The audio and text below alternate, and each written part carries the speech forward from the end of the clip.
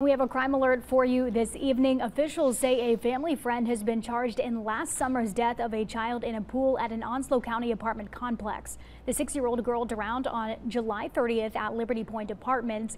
An autopsy identified her as Anaya Taylor. Deputies say she was in the care of Dominique Lewis, and Lewis was charged with involuntary manslaughter and negligent child abuse with serious bodily injury on Tuesday. They say surveillance video showed the girl jumping into the pool's 4-foot section and struggling to swim to the surface. About 15 minutes later, the video showed another girl noticed the girl underwater and called for help. Deputies say at the time, Lewis was there but preoccupied and not supervising the girl. The autopsy said Taylor was at a sleepover and at the apartment complex with a friend July 29th, and that the two, along with the friend's mother and older brother, went to the pool the next morning. It says the mother retrieved the girl's body from the pool.